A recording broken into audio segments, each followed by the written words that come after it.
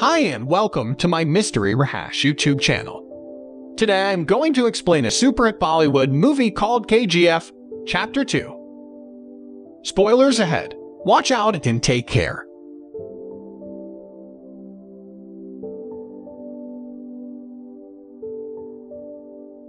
The KGF franchise is said to be grounded on the life of Thangam, an unrespectable criminal from Karnataka, who was shot dead in a police encounter in 1997.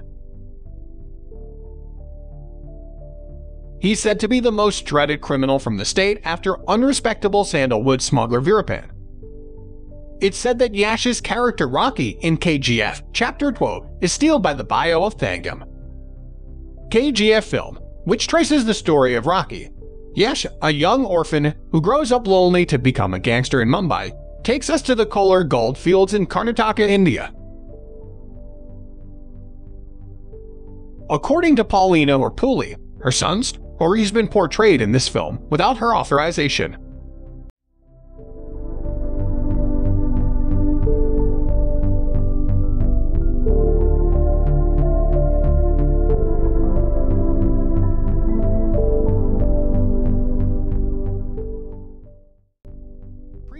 Also, she had filed a plea seeking stay on release of KGF Chapter 2. Puli was of the opinion that the first part of the KGF ballad has portrayed her son in a negative light. Puli claimed that this was done despite the crew promising her that Thangam's character will be shown in a positive light. On the other hand, the makers of the movie claim that the movie isn't grounded on the life of Thangam. Director Prashant Neel truly denied knowing about Thangam's real-life story.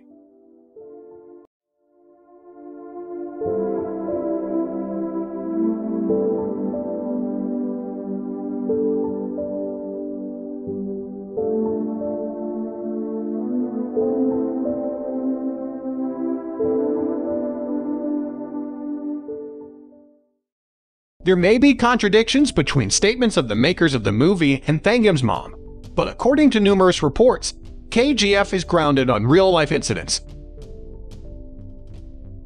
The work of Rocky is described by reports as took up a lot of references from Thangam's character. According to reports, Thangam had a sum of 42 cases pending against him. He also enjoyed a Robin Hood look-alike as he distributed a share from his spoil among the needy. According to some reports, he'd been a worker at Kolar gold mines and formed a gang there.